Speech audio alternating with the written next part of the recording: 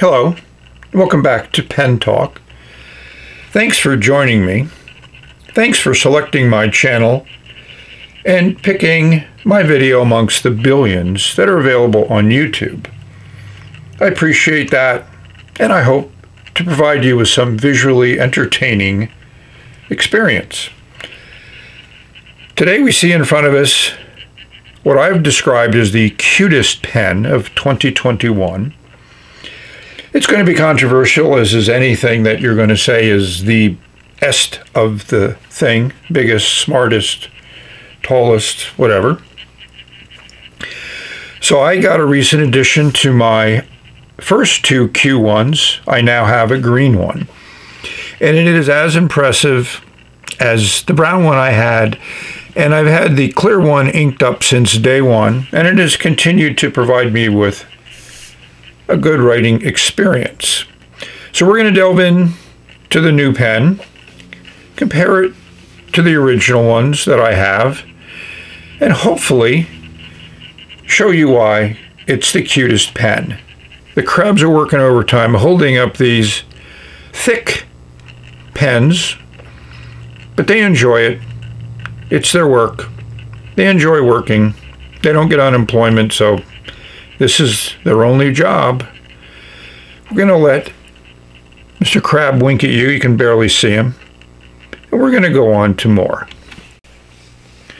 This is the box the pen came in, and we'll notice that that brand identification has now changed. Here's what the original box looked like. But the saying at the bottom has stayed the same. We flip it over, we'll see the standard inventory label. We'll give you a translation. They refer to the pen as Emerald, and it's a 3F, so it's the third version fine nib. The lid comes off, just pulls off, and it's pretty stable. It's a well-made box, very nice, very giftable. They haven't updated the name on the instruction manual, which is a generic instruction manual that covers every pen that they make and all different filling systems, and it's just, I think it's well done, and we have English on the other side. And they also talk about cleaning, which is one of the things that I really like about Chinese pens. They certainly have emphasized the cleaning part of owning a pen, which is equally important to the filling part. We see the nice pen in this classic cellophane sleeve. Unique sound. As we saw before, and we'll see again, this resin is just mind-blowing to me. Oh, I forgot about, you get an eyedropper with a nice red bulb on the end. So the cap comes off in a little less than 2 turns, and we'll see a nice number 6 nib. It's two-tone, and it really looks small compared to that dimensions of the section and dimensions of the pen. I just think it's great that they matched the other resin with that nice cracked ice resin that they made the cap out of. The pen all comes apart. The nib unit unscrews. It's easy to swap the nib if you want. We'll see the nice 2 O-rings there on that nib assembly. And obviously the section unscrews because you'll need to do that to fill the pen. And look at how thick that resin is. I'm just impressed with the sturdiness and the build of this pen and the way all the parts just really work together. I think they did an excellent job, and there's that O-ring, and I like the fact that the O-ring is between the ink, which sits up here, and the section, so it precludes any ink coming out. But I would silicone grease all these threads and all these O-rings anyways, just with a little bit, not a lot. And of course the thread's there at the end of the section. Again, it doesn't impede your use of the pen. So that's the bits and parts. I don't really feel like inking this up right now, but we'll just take a look at how the extra fine nib in the clear one writes. And looking through the descriptions on eBay, I noticed that the nibs are different styles. You know, the fine one here is a two-tone, where the extra fine one is just a plain silver tone one. You can definitely see that difference in the tipping material between those two nibs, which Moonman, I think, has done an excellent job with their new version of these number 6 nibs. They certainly are attractive from a design viewpoint, and they still have the old Moonman designation. We're going to show this incredible pen rotating so you can appreciate this amazing green-based cracked ice mosaic stained glass look that they've used for the cap. Those of you that might be familiar with poured resins, this thickness is much thicker, the greater diameter than most other resins, so don't know where they found this extra large piece of resin, but I'm happy. I think we need to look at the brown one as a comparison. The brown one is nice, but it doesn't have the variety of color that the green one does. It's certainly that nice cracked ice, and it certainly has a fair variety in those chips that are used in the resin. We'll put them side by side so you can see the differences and the similarities between the resins that was used, and the fact that the other parts of the pen match the color scheme of this amazing resin they used for the cap. Feast your eyes, behold, a great resin. So you may ask, is this the biggest pen? And I would say absolutely not. Here's an example of a Japanese eyedropper pen that was popular maybe in the 30s, 40s, 50s, somewhere in that range. There are a number of people who look at these pens as being good for people with arthritis that have trouble with a small section. Well, it's up to you to decide that. Let's take a look at cap off. With cap off, the size difference becomes even more pronounced. And yes, these are not great posters. They do post. If you press it on really hard, it'll stay, but it can easily come off. So if you have a pen that you need to post, and this obviously from a lengthwise is more comfortable posted.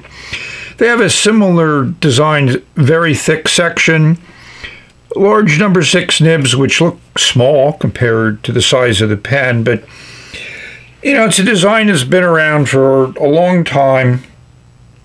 I think it has limited use. I wouldn't want to write my first novel with this pen, but for carrying around for notes, I think it's great. And as a conversation piece, it's even greater. So in my early days of collecting, I lived in Manhattan, New York City, and one of my favorite weekend trips was to go to Canal Street and peruse the many shops there selling a lot of junk, but I like junk. So these are 3 pens that I picked up. You know, they were probably under $10 a piece, probably closer to $5.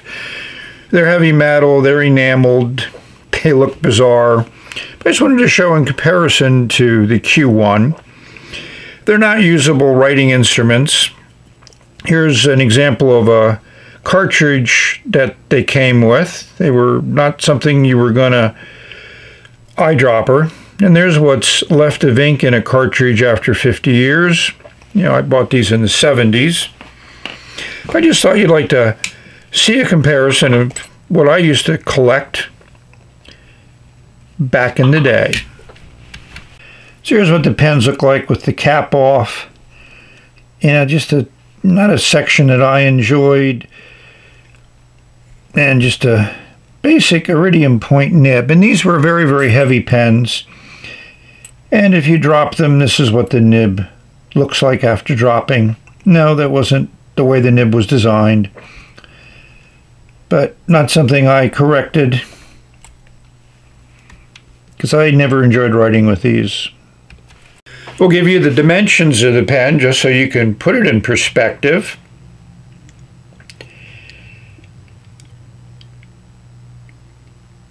And now, let's take a look at how the clear one with the extra fine nib writes. So this is my first Q1 I reviewed. I'll put a link to that review. So I figured we would just show you this one writing. I've had this inked up, and I do enjoy writing with it. I haven't been out and about much, so I haven't taken it around, but, you know, that ink stayed very well within that pen. Mostly it's stored this way on my desk, but it does spend some time horizontal, and it does spend some time in my hand. You could potentially use this for short writing without posting, and you can jam the cap on and it stays on.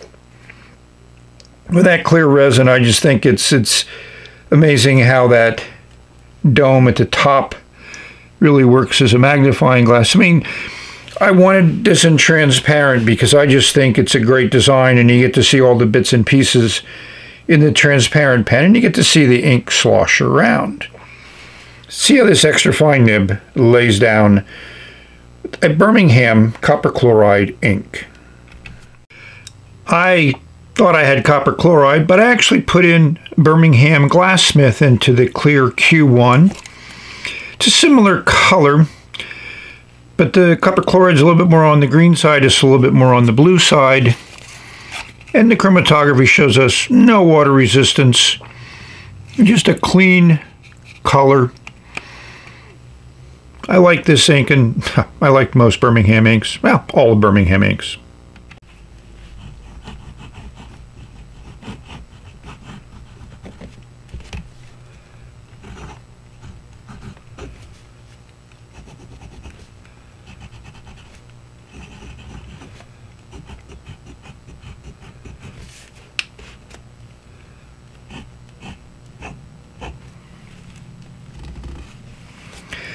I mean, for an extra fine nib, this works well. I'm not an extra fine person, but when I'm taking notes on crappy paper, this pen works well for that. And it actually works okay in a letter. I definitely like this Birmingham copper chloride. The color is just perfect for my view of a nice, kind of in the turquoise family. So that's how this writes. The fine nib would just be basically the same with just a slightly wider line as we saw from the close-up of the nibs. We've reached the end of this video. Thank you very much for watching. I hope this video finds you safe, healthy, and happy. Enjoying your pens, enjoying your inks, enjoying your paper. Just having fun. That's what's fun. Finding another use for the finial at the bottom of the barrel. So you've reached the end of this video. Put some ink on paper. We're going to say bye. See you soon. Stay tuned.